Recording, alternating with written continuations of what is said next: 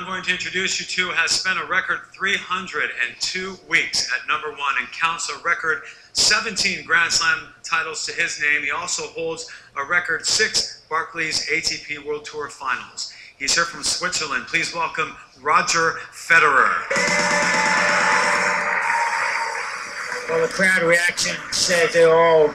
It's so popular worldwide. Roger Federer, he's just an iconic figure.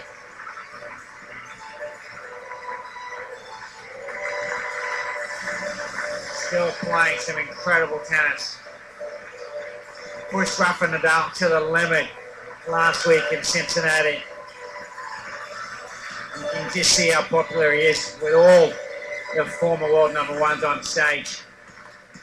Next up, he clinched the year-end top spot in 2008 and 2010. He counts a record 26 career ATP World Tour Masters 1000 trophies to his name, along with 2 Wimbledons, a US Open, an Australian Open, and an incredible 8 French Open titles. Here from Spain, please welcome Rafael Nadal.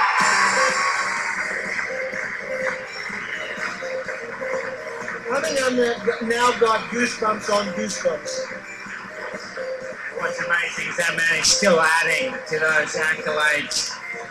Back-to-back Masters 1000 wins in Montreal, Cincinnati. He is the man to beat in the next 2 weeks. Flushing Meadows.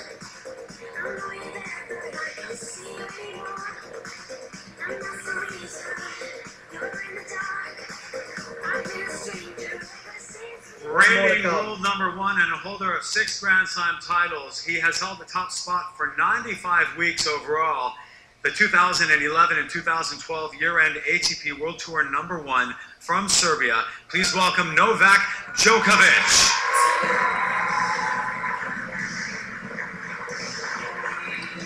The current world #1, and just sort of sums it up where the tennis is heading, that such a small country like Serbia can produce such an extraordinary tennis player.